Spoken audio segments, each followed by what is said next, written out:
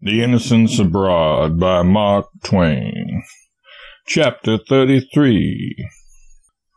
From Athens all through the islands of the Grecian archipelago, we saw little but forbidden sea walls and barren hills, sometimes surmounted by 3 or 4 graceful columns of some ancient temple, lonely and deserted, a fitting symbol of the desolation that has come upon all Greece in these latter ages.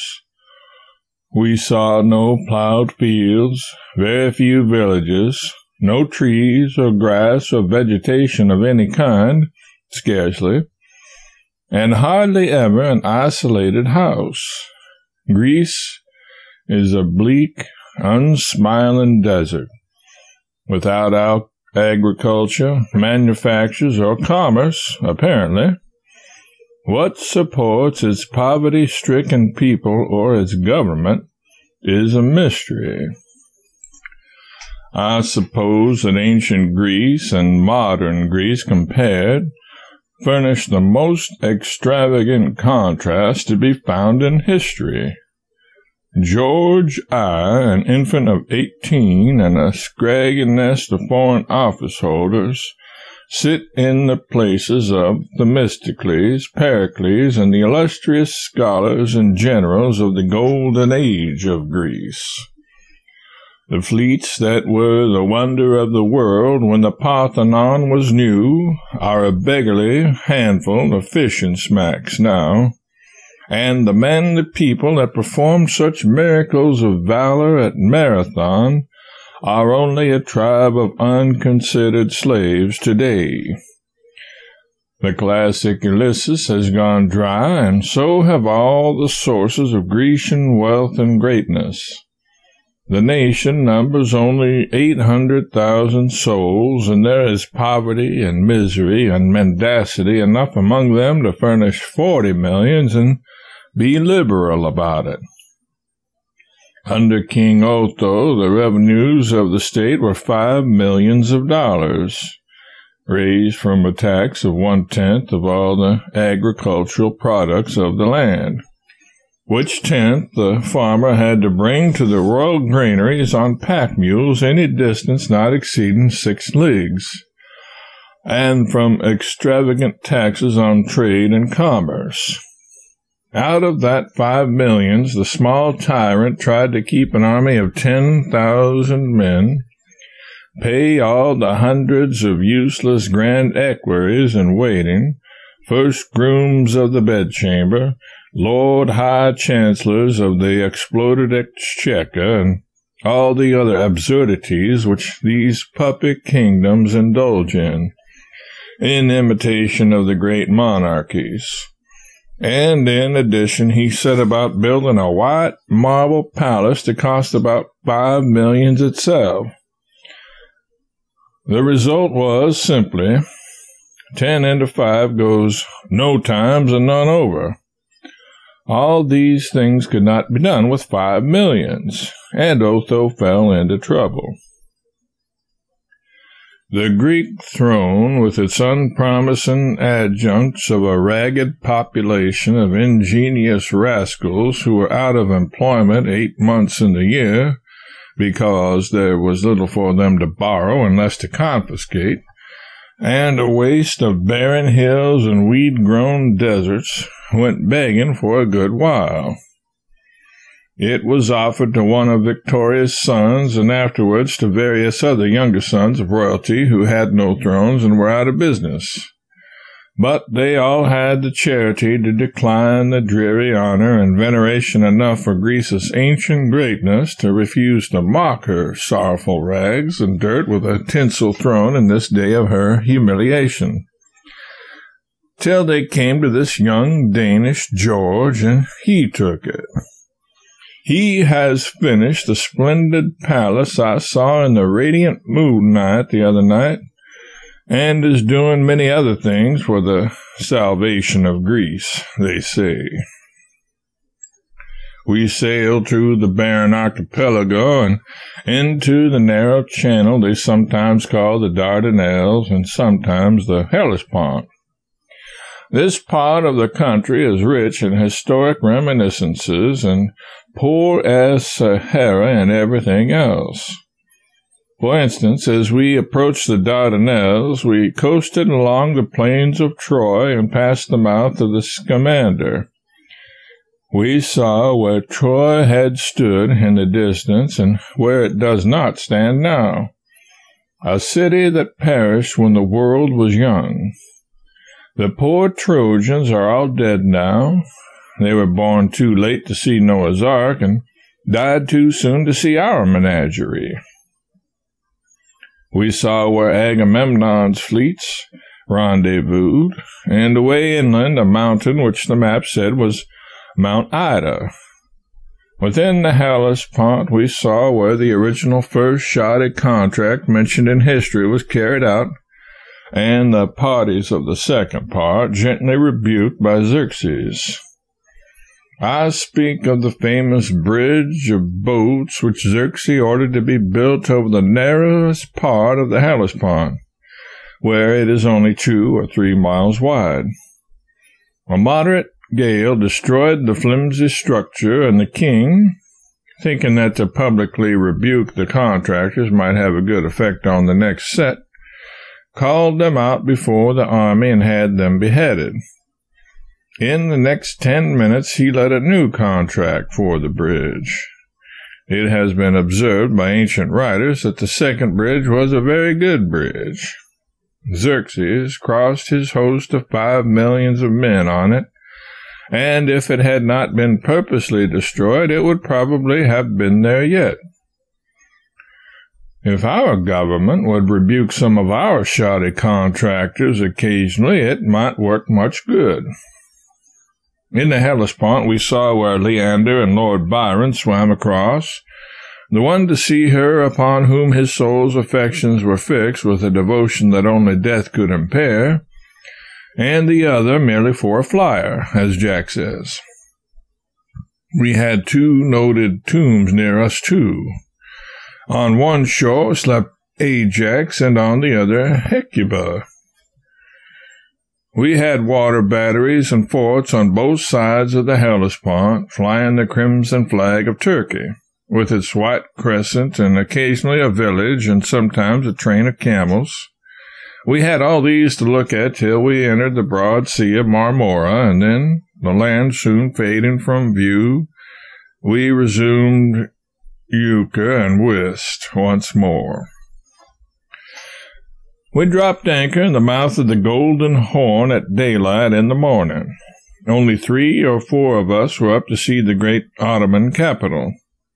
The passengers do not turn out at unseasonable hours, as they used to get the earliest possible glimpse of strange foreign cities. They are well over that. If we were lying in sight of the pyramids of Egypt, they would not come on deck until after breakfast nowadays. The Golden Horn is a narrow arm of the sea which branches from the Bosporus, a sort of broad river which connects the Marmora and Black Seas, and curving around divides the city in the middle. Galata and Pera are on one side of the Bosporus and the Golden Horn. Stambul, ancient Byzantium, is upon the other. On the other bank of the Bosporus is Scutari and other suburbs of Constantinople. This great city contains 1 million inhabitants, but so narrow are its streets and so crowded together are its houses that it does not cover much more than half as much ground as New York City. Seen from the anchorage or from a mile or so up the Bosporus, it is by far the handsomest city we have seen. Its dense array of houses swells upward from the water's edge and spreads over the domes of many hills.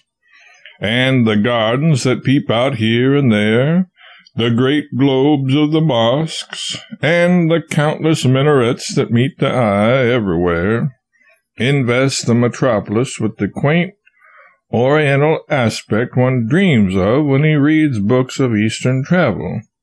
Constantinople makes a noble picture.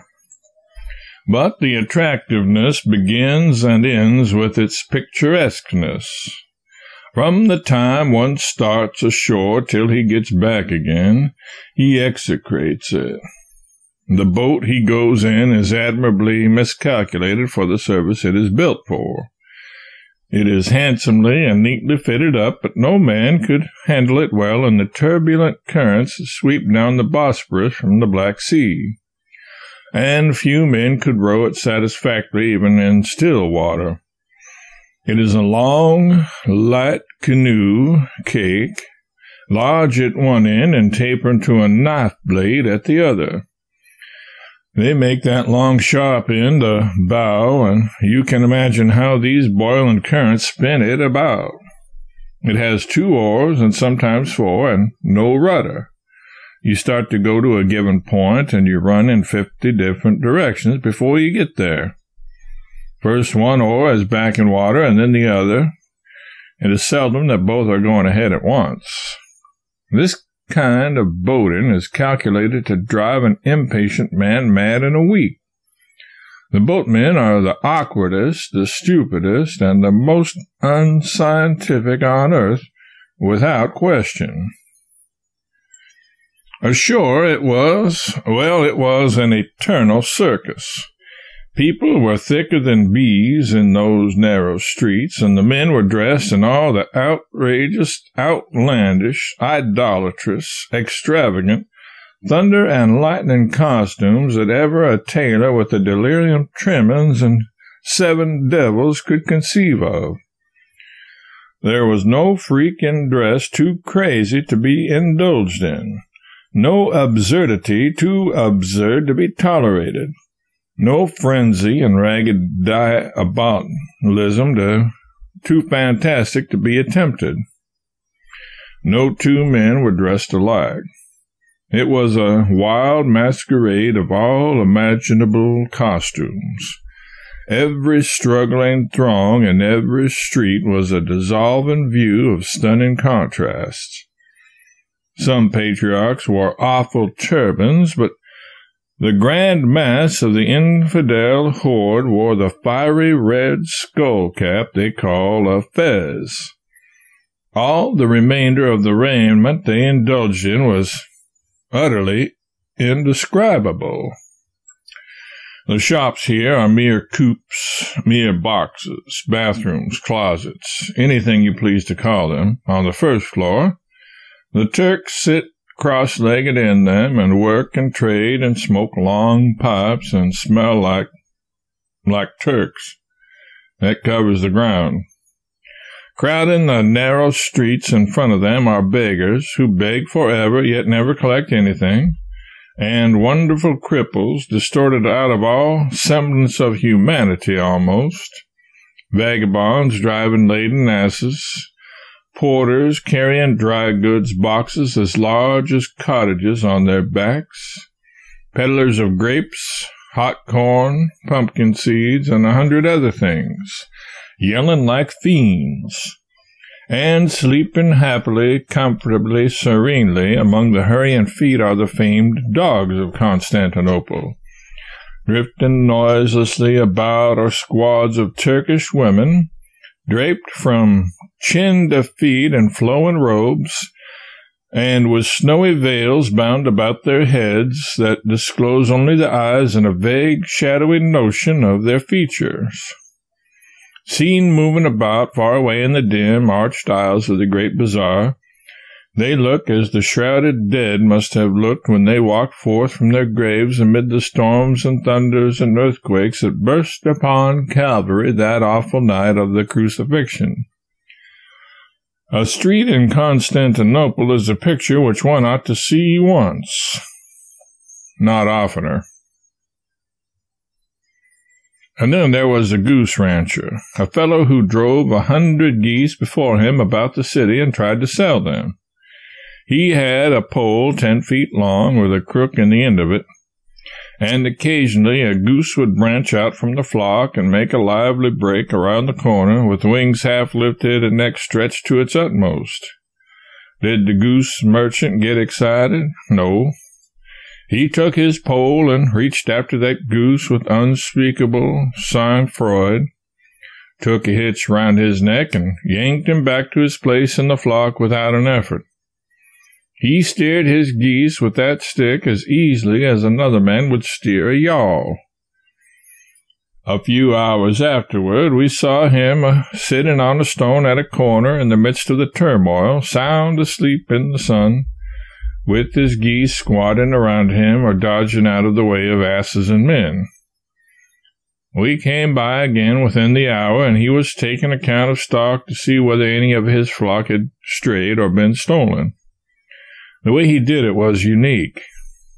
He put the end of his stick within 6 or 8 inches of a stone wall, and made the geese march in single file between it and the wall. He counted them as they went by. There was no dodge in that arrangement. If you want dwarfs, I mean just a few dwarfs for a curiosity, go to Genoa. If you wish to buy them by the gross for retail, go to Milan. There are plenty of dwarfs all over Italy, but it did seem to me that in Milan the crop was luxuriant. If you would see a fair, average style of assorted cripples, go to Naples, or travel through the Roman states. But if you would see the very heart and home of cripples and human monsters both, go straight to Constantinople. A beggar in Naples who can show a foot which has all run into one horrible toe with one shapeless nail on it has a fortune. But such an exhibition as that would not provoke any notice in Constantinople. The man would starve. Who would pay any attention to attractions like his among the rare monsters that throng the bridges of the Golden Horn and display their deformities in the gutters of Stamboul? Oh, wretched impostor! How could he stand against the 3-legged woman and the man with his eye in his cheek? How would he blush in presence of the man with fingers on his elbow? Where would he hide himself when the dwarf, with 7 fingers on each hand, no upper lip, and his underjaw gone, came down in his majesty? Bismillah! The cripples of Europe are a delusion and a fraud. The truly gifted flourish only in the byways of Pera and Stamboul. That 3-legged woman lay on the bridge with her stock in trade so disposed as to command the most striking effect. 1 natural leg and 2 long, slender, twisted ones with feet on them like somebody else's forearm. Then there was a man further along who had no eyes and whose face was the color of a fly-blown beefsteak, and wrinkled and twisted like a lava flow. And verily so tumbled and distorted were his features that no man could tell the wart that served him for a nose from his cheekbones. In Stamboul was a man with a prodigious head, an uncommonly long body, legs 8 inches long and feet like snowshoes. He traveled on those feet and his hands, and was as sway-backed as if the Colossus of Rhodes had been riding him. A beggar has to have exceedingly good points to make a living in Constantinople. A blue-faced man who had nothing to offer except that he had been blown up in a mine would be regarded as a rank impostor, and a mere damaged soldier on crutches would never make a cent. It would pay him to get a piece of his head taken off, and cultivate a wen like a carpet sack. The Mosque of St. Sophia is the chief line of Constantinople. You must get a firman and hurry there the first thing. We did that. We did not get a firman, but we took along 4 or 5 francs apiece, which is much the same thing. I do not think much of the Mosque of St. Sophia. I suppose I lack appreciation. We will let it go at that. It is the rustiest old barn in heathendom. I believe all the interest that attaches to it comes from the fact that it was built for a Christian church and then turned into a mosque, without much alteration, by the Mohammedan conquerors of the land. They made me take off my boots and walk into the place in my stocking feet. I caught cold and got myself so stuck up with a complication of gum, slime, and general corruption that I wore out more than 2,000 pair of jackboots getting my boots off that night, and even then some Christian hide peeled off with them.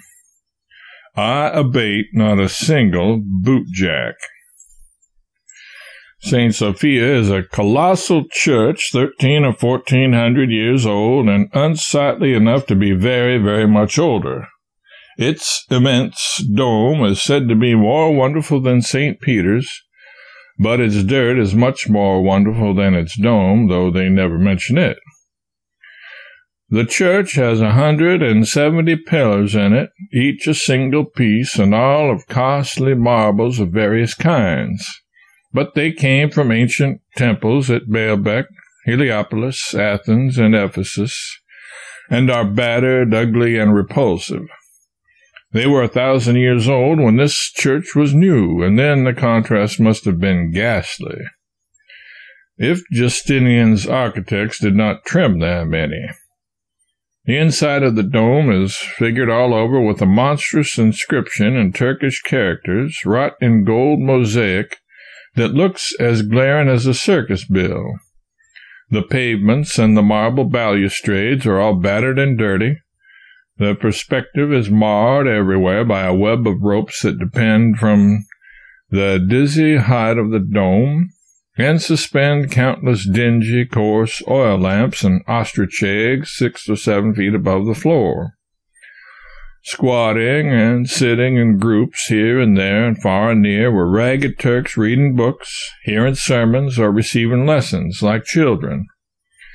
And in 50 places were more of the same sort, bowing and straightening up, bowing again and getting down to kiss the earth, muttering prayers the while, and keeping up their gymnastics till they ought to have been tired if they were not.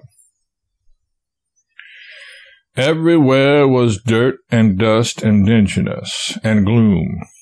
Everywhere were signs of a hoary antiquity, but with nothing touching or beautiful about it. Everywhere were those groups of fantastic pagans. Overhead the gaudy mosaics and the web of lamp ropes. Nowhere was there anything to win one's love or challenge his admiration. The people who go into ecstasies over St. Sophia must surely get them out of the guidebook, where every church is spoken of as being considered by good judges to be the most marvelous structure in many respects that the world has ever seen. Or else they are those old connoisseurs from the wilds of New Jersey who laboriously learn the difference between a fresco and a fireplug, and from that day forward feel privileged to void their critical bathos on painting, sculpture, and architecture forevermore. We visited the dancing dervishes. There were 21 of them.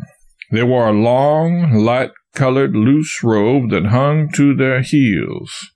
Each in his turn went up to the priest, they were all within a large circular railing, and bowed profoundly, and then went spinning away deliriously, and took his appointed place in the circle and continued to spin.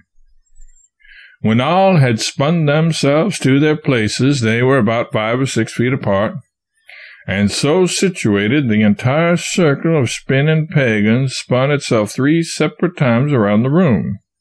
It took 25 minutes to do it. They spun on the left foot and kept themselves going by passing the right rapidly before it and digging it against the waxed floor. Some of them made incredible time. Most of them spun around 40 times in a minute, and one artist averaged about 61 times a minute and kept it up during the whole 25. His robe filled with air and stood out all around him like a balloon. They made no noise of any kind, and most of them tilted their heads back and closed their eyes, entranced with a sort of devotional ecstasy. There was a rude kind of music part of the time, but the musicians were not visible. None but spinners were allowed within the circle. A man had to either spin or stay outside. It was about as barbarous an exhibition as we have witnessed yet. Then sick persons came and lay down, and beside them women laid their sick children, one a babe at the breast. And the patriarch of the dervishes walked upon their bodies. He was supposed to cure their diseases by trampling upon their breasts or backs or standing on the back of their necks. This is well enough for people who think all their affairs are made or marred by viewless spirits of the air, by giants, gnomes, and genii, and who still believe to this day all the wild tales in the Arabian Nights. Even so, an intelligent missionary tells me. We visited the 1,001 columns. I do not know what it was originally intended for, but they said it was built for a reservoir. It is situated in the center of Constantinople. You go down a flight of stone steps in the middle of a barren place, and there you are. You are 40 feet underground, and in the midst of a perfect wilderness of tall, slender granite columns of Byzantine architecture. Stand where you would or change your position as often as you pleased, you were always a center from which radiated a dozen long archways and colonnades that lost themselves in distance in the somber twilight of the place.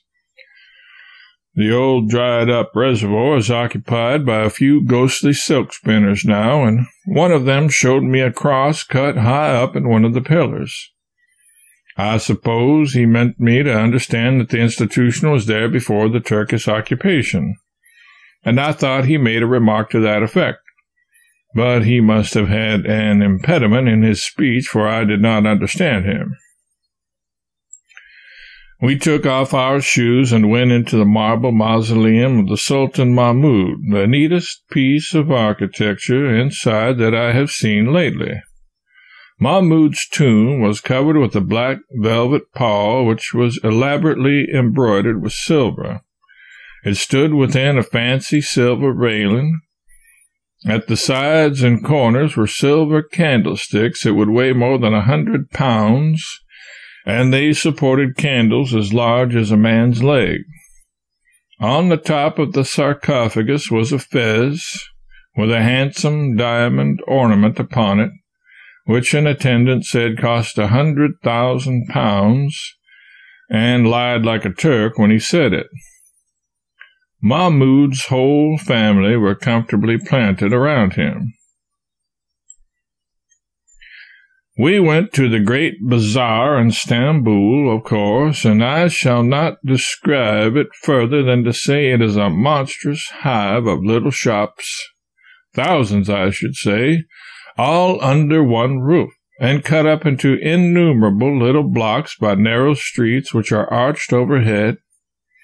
One street is devoted to a particular kind of merchandise, another to another, and so on. When you wish to buy a pair of shoes, you have the swing of the whole street. You do not have to walk yourself down hunting stores in different localities. It is the same with silks, antiquities, shawls, etc. The place is crowded with people all the time, and as the gay-colored Eastern fabrics are lavishly displayed before every shop, the great bazaar of Stamboul is one of the sights that are worth seeing. It is full of life and stir and business, dirt, beggars, asses, yelling peddlers, porters, dervishes, high-born Turkish female shoppers, Greeks, and weird-looking and weirdly dressed Mohammedans from the mountains and the far provinces.